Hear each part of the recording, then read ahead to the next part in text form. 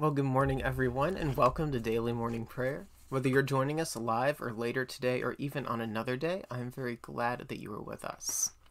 So as always, we are going to start with a blessing, and then we'll be reading from the book of Psalms. Today it is Psalm 107, and then we will be reciting the Nicene Creed and the Lord's Prayer together, and then we'll be going through the prayers of the people. And we're going to go ahead and get started this morning. Splendor and honor and kingly power are yours by right, O Lord our God, for you created everything that is, and by your will they were created and have their being.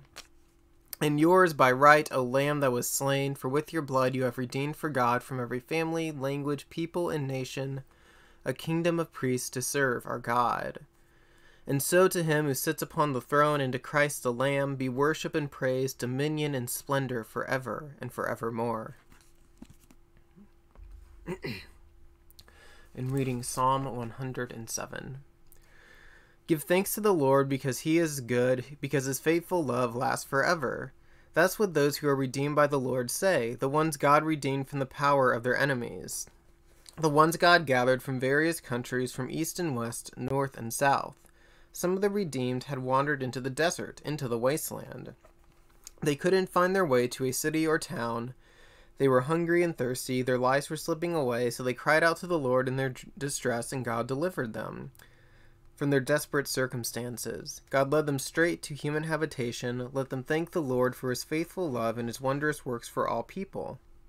Because God satisfied the one who was parched with thirst, and he filled up the hungry with good things. Some of the redeemed have been sitting in darkness and deep gloom. They were prisoners suffering in chains because they had disobeyed God's instructions and rejected the Most High's plans. So God humbled them with hard work. They stumbled and there was no one to help them. So they cried out to the Lord in their distress, and God saved them from their desperate circumstances. God brought them out from the darkness and deep gloom. He shattered their chains. Let them thank the Lord for his faithful love and his wondrous works for all people, because God has shattered bronze doors and split iron bars in two. Some of the redeemed were fools because of their sinful ways. They suffered because of their wickedness. They had absolutely no appetite for food. They had arrived at death's gates. So they cried out to the Lord in their distress, and God saved them from their desperate circumstances. God gave the order and healed them. He rescued them from their pit. Let them thank the Lord for his faithful love and his wondrous works for all people. Let them offer thanksgiving sacrifices and declare what God has done in songs of joy.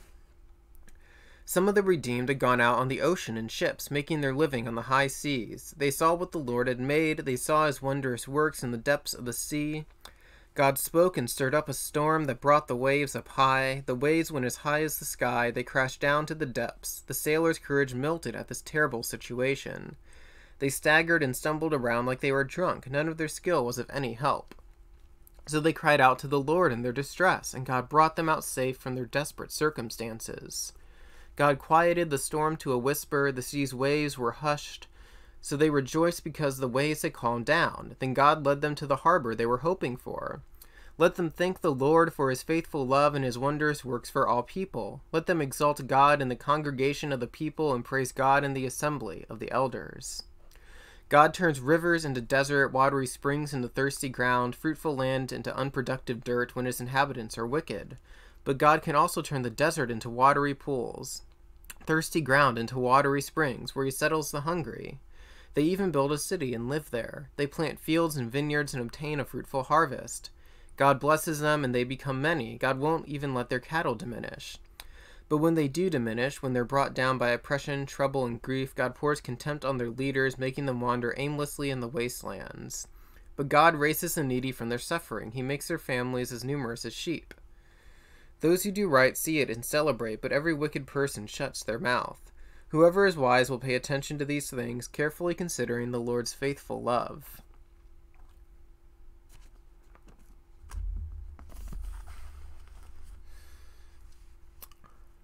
All right, and now let us join together in the reciting of the Nicene Creed.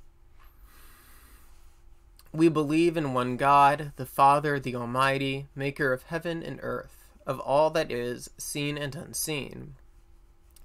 We believe in one Lord, Jesus Christ, the only Son of God, eternally begotten of the Father, God from God, light from light, true God from true God, begotten, not made, of one being with the Father.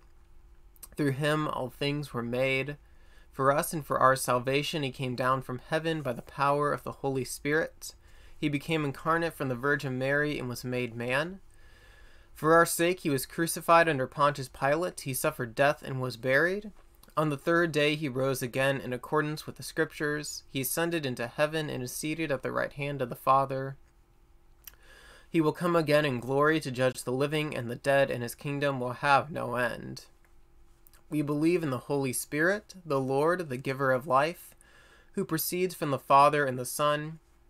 With the Father and the Son he is worshipped and glorified. He has spoken through the prophets. We believe in one holy, Catholic, and Apostolic Church. We acknowledge one baptism for the forgiveness of sins. We look for the resurrection of the dead and the life of the world to come. Amen. And now, as our Savior Christ has taught us, we are bold to pray. Our Father, who art in heaven, hallowed be thy name. Thy kingdom come, thy will be done, on earth as it is in heaven. Give us this day our daily bread, and forgive us our trespasses, as we forgive those who trespass against us. And lead us not into temptation, but deliver us from evil. For thine is the kingdom, and the power, and the glory, forever and ever. Amen. All right, and let us now continue with the prayers of the people. Almighty God, you have given us grace at this time with one accord to make our common supplication to you. And you have promised through your well-beloved Son that when 2 or 3 are gathered together in his name, you will be in the midst of them. Fulfill now, O Lord, our desires and petitions as may be best for us, granting us in this world knowledge of your truth, and in the age to come life everlasting.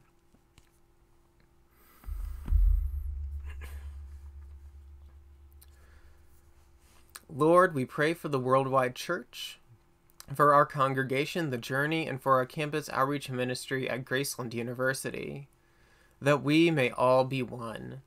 We open our hearts so that we may truly and humbly serve you, that your name may be glorified by all people.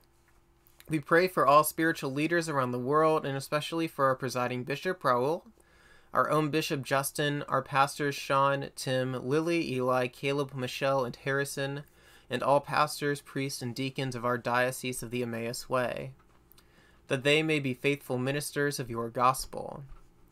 We pray for all who govern and hold authority in the nations of the world, especially our President Joseph, our Vice President Kamala, our Governor Mike, our representatives Joshua, Sam, Emmanuel, and Ray, and those who serve in the local elected positions of our communities, that there may be justice and peace on the earth. We offer a special prayer for the people of Ukraine.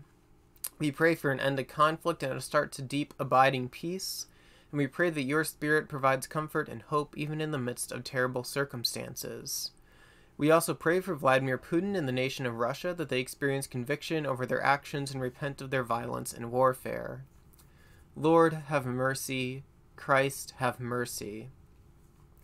Have compassion on those who suffer from any grief or trouble, especially Robert, who is undergoing CART therapy, Charlotte, who is going through various health problems and who recently had a bad fall, Pam's granddaughter-in-law, who has been diagnosed with cancer, Patricia and her son, who have a fractured relationship, the people of Afghanistan, that they might experience peace in the midst of a power transition, for Mike Snyder, whose brother Greg passed away recently, for Dawn Lowry and her family, for Shelley and her family, for Minister Chapman, for Paula's sister, for Deborah's housing situation, for April's father-in-law's living situation, for Michelle Mangold, who is seeking financial freedom, for Bishop Guido, his wife Trini, and their family, for Patricia's granddaughter Americus, for Patricia and her family who are going through a rough time, for Anna Lee and her children who recently lost their husband and father Michael to cancer, for Jeremiah's sister Jennifer, who has stage 4 breast cancer, for Brandy and Jim and their family who lost their grandchild Everett,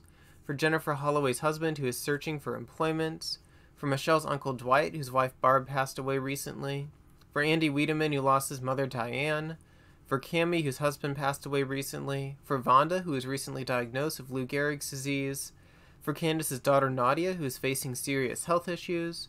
For Candace, who has a multiple sclerosis relapse. And for Candace and all her children as they adjust to a new way of life. For Caleb, who is undergoing treatment for depression and anxiety and who is searching for employment. For peace and comfort for Sarah and her family and extended family who are grieving the loss of Jana. For Mia and Allie, that Allie might continue to eat well and gain weight. And for Tim, that his back surgery and recovery goes well. For Rose Burkhardt, whose husband passed away recently. For Kiri Bolger and her son Bryson, who lost the rest of their family to a severe storm. For William Hawes, who has brain cancer and multiple sclerosis. And for Virginia, who has breast cancer. For Abraham Taylor, who was born with a backwards heart. For Jennifer's friend Monta, who is going through a custody battle. For Valerie's friend, who has long COVID. For Anthony's husband Michael, who is going through health issues. And for Michelle's niece Abby, who has a concussion. Let them be delivered from their distress and raise us up as your hands and feet in this world. Let us live in the light of your grace as we go about our daily lives. We especially thank you for your loving provision for Darla as she diligently cares for her mother in the midst of sickness. For Nikki while she performs her daily work as an RGM and as she explores her faith day by day. For April's father-in-law as he starts a new job. For Mia, Tim, Aiden, and Allie as her family adjusts to having Allie at home. And for Colton, who is getting married this month. Let us always remember and live within the grace you are always giving us. Give to those who have passed, especially Greg Snyder, Michael Montier, Everett, Barb Reel, Diane, Jana, Michael Kinley and Owen Bolger, Melissa Baisley, Randy, and those in our community who have lost their lives to alcohol or drug addiction, eternal rest. Let the light of your love shine on them forever. We praise you for your saints who have entered into joy. May we also come to share in your heavenly kingdom and work to bring it about here on this earth. Lord God, Almighty and everlasting Father, you have brought us in safety to this new day. Preserve us with your mighty power, that we may not fall into sin nor be overcome by troubles, and in all we do direct us to the fulfilling of your purpose, through Jesus Christ our Lord. Amen. All right, and that concludes Daily Morning Prayer for today.